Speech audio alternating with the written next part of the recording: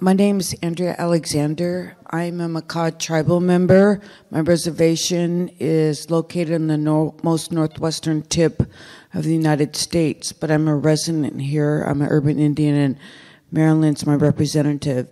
Not only does she help me with local issues, she helps me in my job to spread broadband to all the 29 tribes in the state of Washington.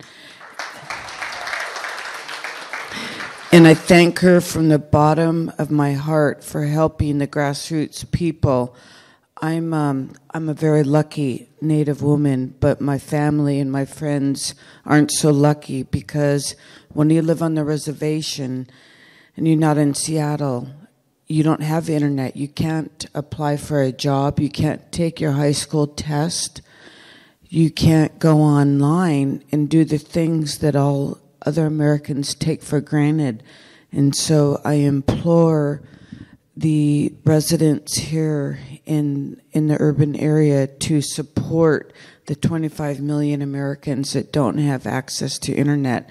And Marilyn understands this issue very well, and we're working as a team to try to figure this out. And I'm very thankful to the leadership in the state of Washington. And Senator Chase, you've been a champion. And I thank you from the bottom of my heart and the grassroots people. Thank you.